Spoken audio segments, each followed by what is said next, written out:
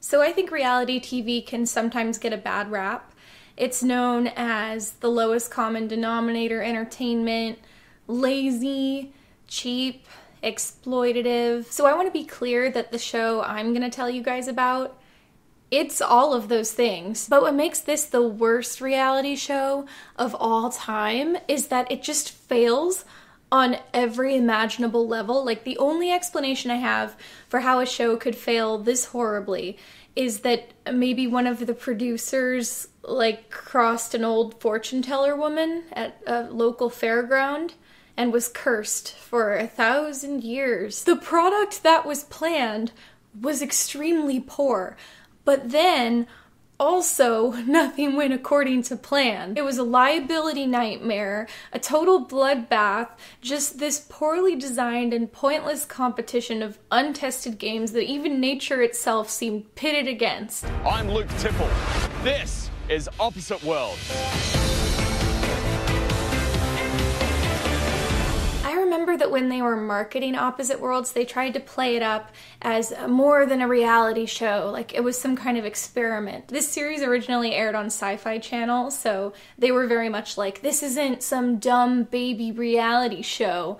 This is an academic endeavor. The conceit of this show is that they built a house and it's split down the middle by a pane of glass. One half represents the future and one half represents the distant past. So basically like caveman times. The contestants are split randomly into two teams. Epoch goes to the past and Kronos starts in the future. They don't explain the rationale for who starts where. It's just kind of a luck of the draw thing, I think. The idea is we're going to learn from this series what kind of human is in peak performance. A caveman from the past? Or a brainiac person from the future? I'm hoping that alarm bells are already going off in your head for why this does not make any sense as a setup. The team that's living in the cave, they didn't grow up as cavemen, and vice versa. So if the idea is that a caveman would be especially fit from their life of hard survival, or a future person would be genetically engineered or have some kind of intellectual advantage, these are just normal people in a house. I mean, it already goes without saying that the future house isn't that futuristic. It's just kind of expensive current tech. They couldn't go into the future. They don't get around with jetpacks or eat vitamin pills or whatever. So with this in mind, the game is just kind of obscenely stacked in favor of the team that's in the future. It's not like each side of the house has its own unique advantages and disadvantages. It's just like, yep, one team is clean and well-rested and well-nourished, and the other side is eating raw vegetables and sleeping on the ground in the freezing cold. And yes, it's cold. How do you feel? Cold. I told you this show failed at every level. So the producers of this series made the call to film in January just outside of New Orleans. Not only because it's super cheap to film there, but because they anticipated warm weather at that time of year. Even more so than in LA. You know, it's a trashy reality show. They wanted all their sexy young contestants to like take their clothes off and go hot tubbing and stuff like that. Unfortunately, this production was cursed for 1,000 years. So that particular winter, New Orleans was experiencing a really harsh cold snap. A lot of the days when they were filming this show, the high temperature was like 30 degrees, 40 degrees. Not a big deal, except the past side of the house is an uninsulated lean-to of sticks and rocks. We're freezing cold. A little cold over there? Oh my goodness, it is cold over here. It's freezing cold in here. Oh, I'm so cold. I'm freezing. I'm just shivering. To add insult to injury, the producers of the show put all the ladies in the past side in these like sexy fur bikinis, which I guess that would be fun in the summertime, but you can see them visibly shivering. I'm like really, really cold. My toes are going numb. The shower is an unheated spigot stuck into one of the walls. They were provided materials to build a fire, but the damp winter weather made it all moist, so they couldn't do anything with it. It would be nicer if we had a fire going. Somebody build a damn fire right now. Because of the weather, our fire starting kindling was too moist. We can't start a fire, so it sucks. So according to the rules, every even-numbered week they have a live elimination round, and every odd-numbered week they have a team challenge to determine which team gets to pick which side of the house they're going back to. It's phrased like that, like you get to choose, but obviously the winning team picks future every single time. Anyway, in theory, this works pretty well because it gives you extra incentive to function as a team, and then you're going to want to send your weakest players in for the elimination rounds to keep your team strong and try to get the good side of the house. But Team Epoch, they started in the past. They're so cold they're not getting any sleep at night. For food, they're being given things like buckets of fish heads.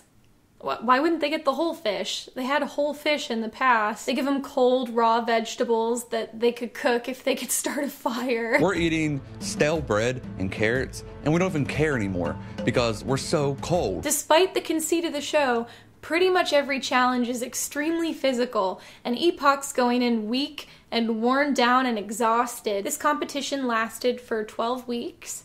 And Team Epoch started in the past and lost for 7 weeks in a row. So every week they're going back to the past house, just getting progressively more miserable and haggard as time goes on, and widening the gap between the two teams. You guys living in the past, you guys really haven't eaten much at all. So let me give you a rundown of the characters in this show that matter. The host, Luke Tipple, looks like a generic Dreamboat actor, but he identifies himself extremely vaguely as a scientist. My name is Luke Tipple.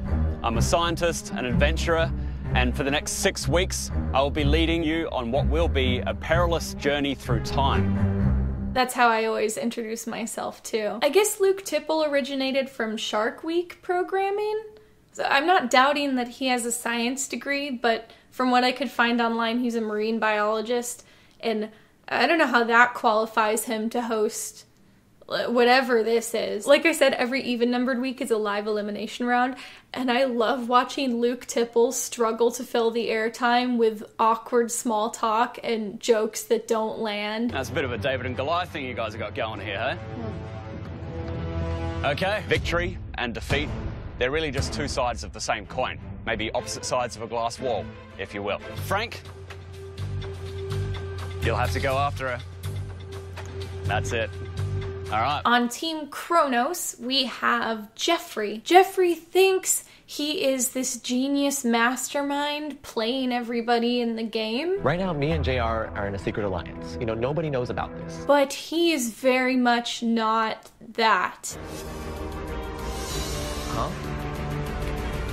I don't trust his gameplay, bottom line. I don't. He's constantly trying to do things that he thinks are duplicitous and clever, but everyone on both teams just sees all the way through him. He just kind of succeeds in making everyone hate him, and then gets really upset about it when he finds out. I don't know why America says that I'm the worst. Okay, mate, well... Frank. As soon as I saw Frank, I identified him as a minotaur. This man has biceps 3 times the size of his head and the most triangular torso I've ever seen on a human. He's just a big, dumb, lumbering, smiley, well-meaning monster. I'm ready to go. It's a dude or a girl. I'm ready. I'm always ready. That's what I live for. His job outside of the show is a firefighter, so even though I find him terrifying, at least he's putting it all to good use, you know. Rachel gets eliminated, like, right away, so she's not really notable, but I just wanted to mention her because she has pink hair and her occupation is listed as professional gamer, which I just thought was kind of funny. I realized that I guess technically I'm like a YouTuber. So, glass houses. Opposite sides of a glass wall, if you will. Jesse looks like a rich guy that owns a boat, and then he uses his boat as his workshop to kidnap people and cut them open and look at their insides, like to amuse himself. On Team Epoch, in the past, we have JR. JR is like this nice, easily manipulated, good-looking southern boy, and he's the fan favorite most weeks, and I have to assume that's why. There are like 3 girls, and they're all varying shades of blonde, and they all seem cool, but I honestly can't tell them apart from each other very well. And Charles. I spent 18 years in the military. Between the Marine Corps, the Army, and National Guard, I have everything necessary to win the competition. He's ripped. He's a war veteran. Like, he's actually seen combat. As soon as you meet Charles, you're kind of like, okay, he's gonna carry the rest of the team. Now, I'd like to talk about The challenges. The challenges are basically working off of the theme of has to do with time, but the producers of the show seem to only be able to think of medieval times, the Wild West, and ancient Egypt, and they just repeat those periods of time after they've already used them just because they can't think of anything else. 90% of the challenges are just straight up obstacle courses. They have one that tries to be the future, where they're like driving a robot, but they're driving the robot through an obstacle course. But I'd like to tell you about the very first challenge of the entire show, week 1. Keep in mind, these people have just arrived on the scene like yesterday. This is their intro to how the show is gonna go. This is the tone setter. There is a platform 10 feet in the air. Competitors from either team have to run up the ramp and attempt to knock their opponent off of the platform. Oh, also, Each one of you will be armed with one of these. okay, each team sends in a girl. They fight it out. So far, so good. Then it's time for each team to send in a guy. Kronos sends in Jesse, and Epoch sends in Charles. They run up the ramp, they square off. Jesse tackles Charles, and they both go over the side. He is hurt, man. Yeah, that was Hurting. Get medics in, please. They have safety cushions, but they're narrow, and they're placed in such a way that they assume that you're gonna just go to the edge and then gently fall straight down. Charles was pushed, so he falls 10 feet onto the ground below and completely misses the safety cushion. His leg is broke, dude. He horrifyingly shatters his leg, lies on the ground groaning in pain, and has to get taken away by an ambulance. So there goes Charles. That was Epoch's strongest competitor, and he's now been totally taken out of the competition by this dangerous cattle prod fight 10 feet in the air. But Luke Tipple tells us the show must go on. So, any volunteers? I bet everybody's really clamoring to go next. I mean, who would want to fall off of that platform? I don't want to break my neck. Fair enough. Fair enough. He agreed with them. So eventually they get their 2 girls to go in for the next round. It all goes fine. Epoch even wins this time, which is awesome. But Lauren, bring it home for your team. Teams, Lauren has injured her finger and is currently with a medic. oh my god. But hey, the good news is Lauren gets to see Charles while she's at the hospital. I went and saw Charles. How was he? That was really bad. Yikes. So if you couldn't tell, this is my next point about the show being cursed, is that this show has so many injuries. In the same episode, you even have another guy from Team Epoch who, like, gets his fingers all sliced up when he's trying to build a fire. Look, I'm just saying, there are a lot of stupid reality shows, and most of them involve dangerous things and crazy obstacle courses. I have never heard of this many people getting injured on a single season of a show. Literally none of these challenges feel like they were play tested, not only for safety, but even just to like test their viability as games. Not only did we lose the challenge, but we lost 2 of our players, Charles and Lauren, due to injury. It's looking pretty rough for Team Epoch, but hey, here's a pick-me-up. It's Charles! He's back for a visit, just hobbling in with a horrifying full leg cast. The whole scene of his visit is so awkward because it's just everyone trying to make conversation like, hey, are you feeling okay? And Charles is like, no, I'm not. I'm doing as well as I can. Broken tibia. Oh. Yeah, 2 different places. What happens now? You have to have surgery? Yeah, I have to have surgery, yeah. How do you feel about that, man? Man, I kind of feel bad. They all say how much they miss him and that they're going to fight extra hard on his behalf now. And it must be pretty cold comfort because he only knew these people for like a week. To lose him in this experience was terrible for me because that was my crutch. Please don't say crutch. So they've paraded Charles out to show that there are no hard feelings, even though I'd imagine there probably are. And then he painstakingly crutches out of the shot, and he's gone from the show forever. Let's jump to week 3. Luke Tipple tells us that our friends at home have been voting online to pick a new competitor for each team. Team Kronos, I want you to welcome Mercy. Team Epoch, you're welcome Steve. So here comes Steve and Mercy. It's their very first week in the game, and the challenge for this week is... 1 player from each team will be tied to a rack by the opposing team. Each team has to pick a contestant to essentially be crucified in the middle of this field. That player will be safely hoisted up into the air. Can I just point out that they clearly dubbed the word safely in after the fact. That player will be safely hoisted up. In a totally stone cold move, both teams vote to put their newest contestant on the rack. Welcome to the team, you guys. Steve and Mercy are trying to be good sports about it.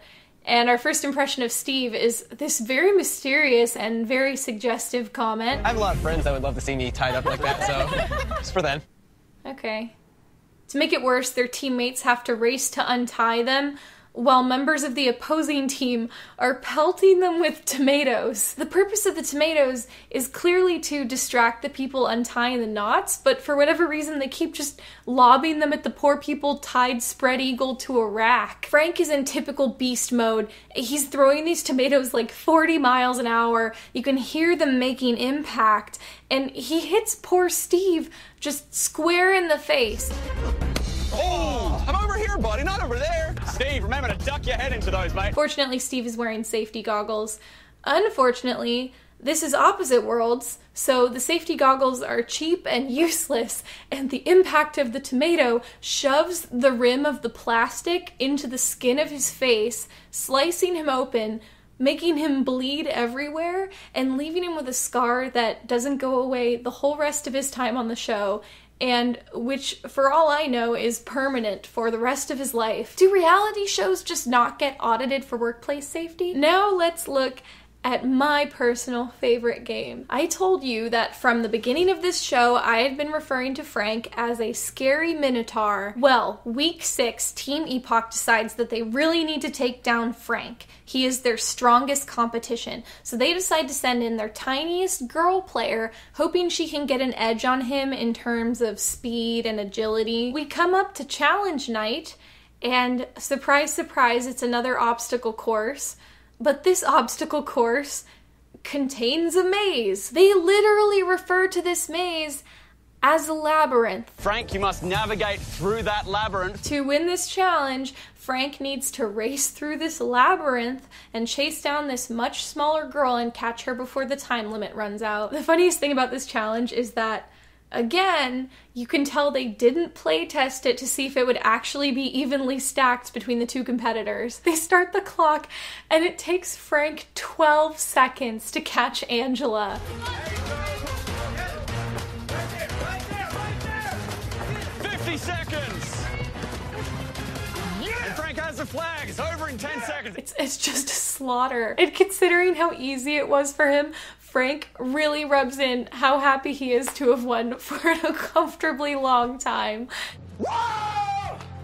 Whoa! This is one of the live challenges, and since the challenge didn't come close to filling the allotted time, Luke Tipple is forced to try to struggle to fill that airtime by basically just going up to Angela and pointing out that she lost. Seemed like you were willing to give her all you could give. Yeah, but that was over very quick. While she looks visibly irritated with him. Bonus points for his awkward goodbye to her. Good luck to you, Angela, but you are eliminated. Thanks. Week 7, they remind the contestants that they hate them by having a challenge where they dig through a giant mountain of horse manure to find explosive charges. But I really just wanted to mention week 7 for this moment. JR, what happened to you, mate? I was doing a little run in the cave last night and ended up spraining my ankle. This can't be normal. This is also the week that Team Epoch wins a challenge for the first time ever, and now, with the show almost over, gets to go to the future. They also get to steal a team member from Kronos, and they obviously pick Frank. I have to assume this rule where you get to steal a player was added on the fly after Epoch lost so many team members to eliminations and injuries. Every twist and turn and challenge in this show ranges from aggressively unpleasant to outright dangerous. I seriously can't imagine what kind of ironclad contract they had to keep these people living in miserable conditions and under the care of showrunners who probably meant well, but were demonstrably too stupid to keep these people safe. It's like a bunch of teenagers tried to make a reality show in their backyard. You know, we didn't safety test anything, but me and my buddies made a ramp out of plywood. Another particularly cruel element to the game dynamic is they're really trying to push the Twitter interactivity of this show, so they're constantly urging people to tweet their favorite players. The fan favorite character every week gets some kind of perk, like a spa day or a call home, or an advantage in a game, and then the least favorite one gets punished. And this is so funny in like a dystopian way, If Twitter decides that you're the least favorite person, they literally just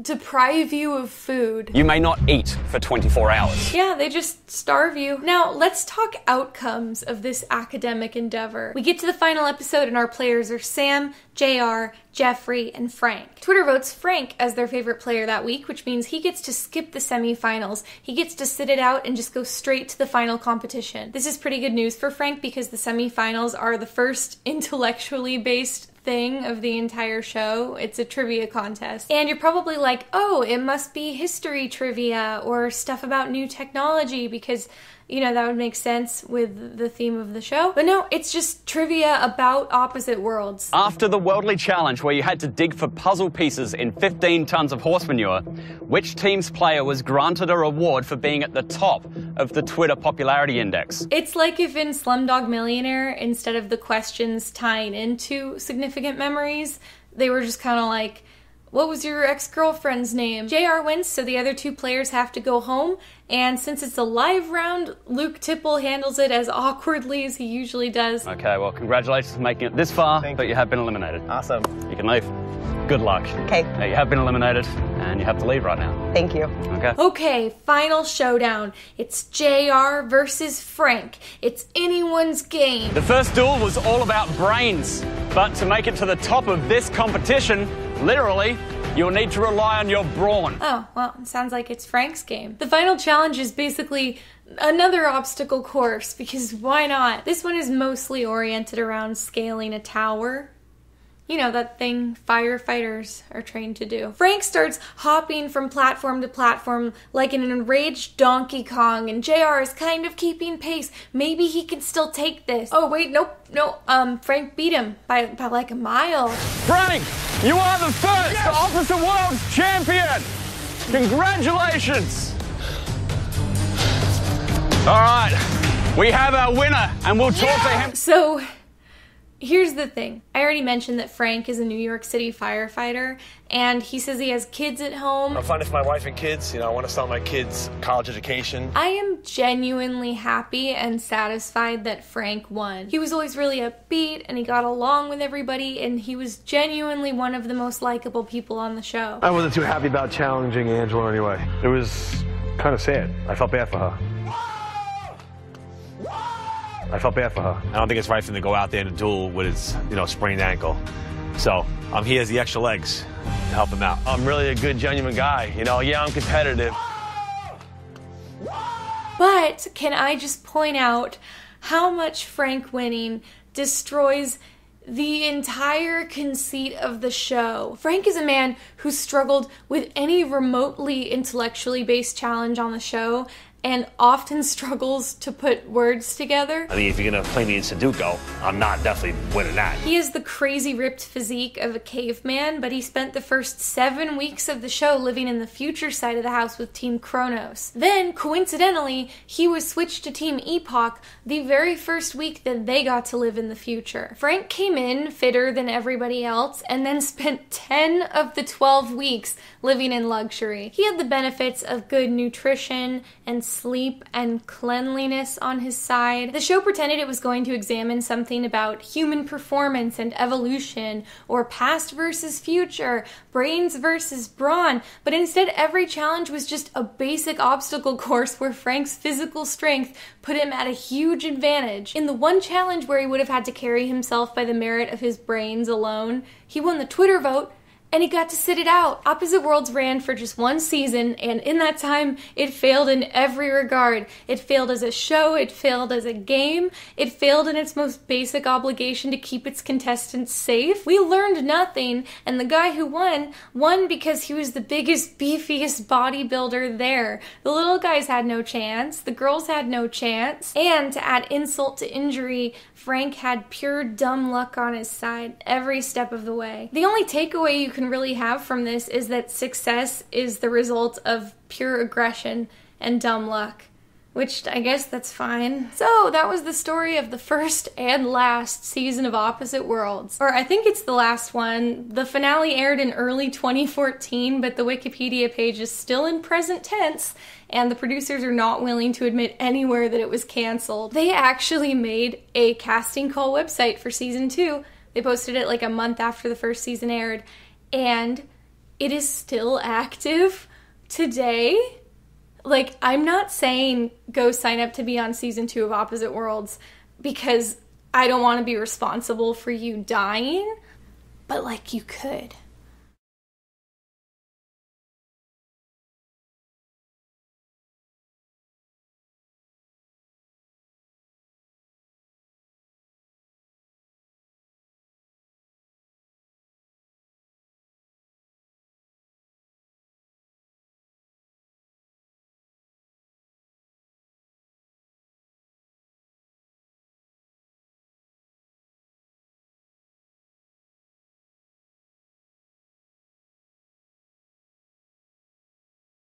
I know that Charles is sitting at home watching this broadcast, and we want you to know that everyone here sends you our best wishes. Good luck, mate.